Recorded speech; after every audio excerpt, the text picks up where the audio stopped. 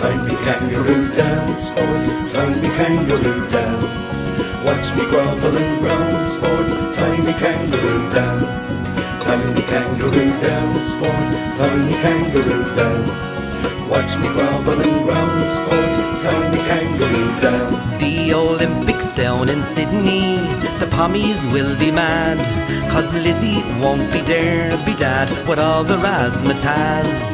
Kangaroos and wallabies won't sing God Save the Queen. Koala bears and dingoes won't bend the knee or lean. Australia Republic, no Union flag is flown, and off the stamps and notes and coins the monarchy is gone. The honours list you're sure to miss, no title going your way. Oh, believe me, Mr. Keating, they'll try to ruin your day. Believe me, Mr. Keating, you have our sympathy when you say you want to rid your land of England's monarchy. For there hasn't been a country, a people or a land given freedom easily by Britannia's hungry hand. For just like Mr. Dillinger, the mafia or mob, you can't leave a privileged company and get another job.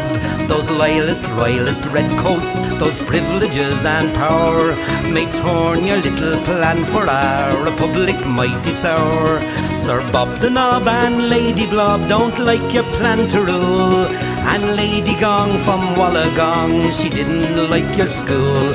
Mr. Grovel, Mr. Jingo, the Sirs and MBs would like to see Australians and Irish on their knees. Oh, believe me, Mr. Keating, you have our sympathy when you say you want to rid your land of England's monarchy.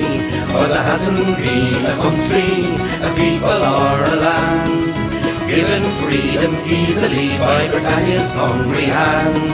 The convicts poached the salmon, they stole the grain and oats, and sentenced for Australia with rags and sacks for coats. Descendants of those felons will let their voice be heard and rid the fair Australia of Lizzie's lousy head. We see the crown of England and wash it from your soul, that famous institution that seen many heads did roll.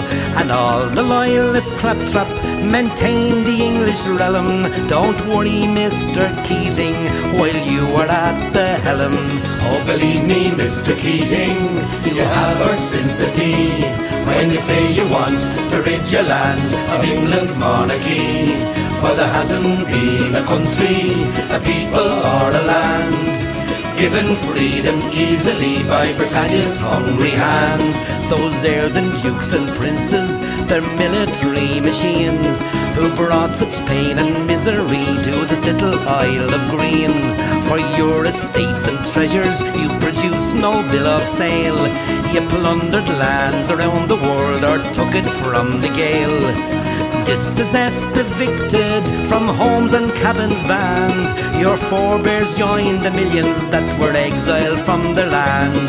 They shipped away the problem, at least that's what they thought, and generations later now Australia can't be bought. Believe me, Mr. Keating, you have our sympathy when you say you want to rid your land of England's monarchy. For there hasn't been a country, a people or a land given freedom easily by Britannia's hungry hand. Believe me, Mr. Keating, you have our sympathy when you say you want to rid your land of England's monarchy. Oh, believe me, Mr. Keating,